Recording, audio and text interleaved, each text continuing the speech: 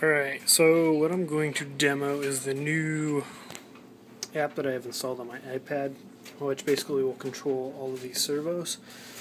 For demo purposes, this is hooked up right now to my Optima Blue Top.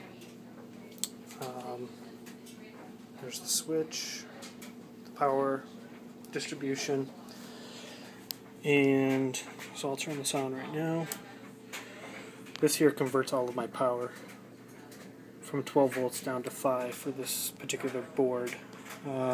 This here is the Wi-Fi device that is broadcasting out the wireless signal to the iPad.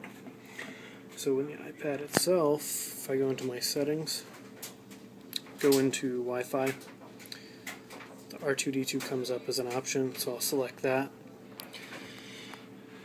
And now I can go back to the main screen. From here, I can choose the R2 Touch app. This here controls all of the servos. Before I can do that, I gotta set that up first real quick.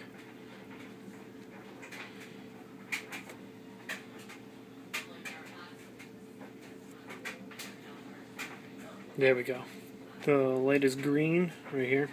Indicates that there's a connection to the Wi-Fi, which is going through the servo board. These are the servos here.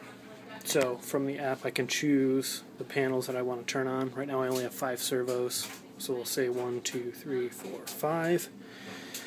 Now all I should need to do at this point is open them.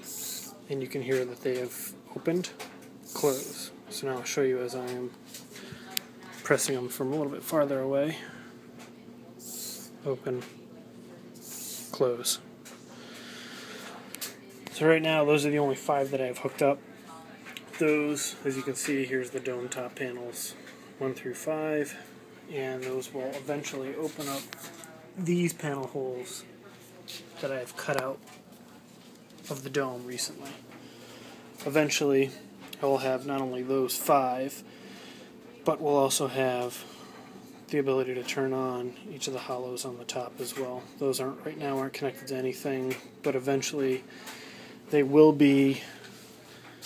This hollow right here, the one that's missing there, as well as the one that's in the back. Future modifications will also include the logic displays. Right now these are just randomly blinking, but in the future I'll be able to actually type in a text here and have it say whatever I want on that screen. I haven't started working on that. That'll be a future modification as well. Just wanted to show right now where it stands right now with the servos, and then eventually I'll have an update with those mounted in there with the panels opening, hopefully next week or the week after that.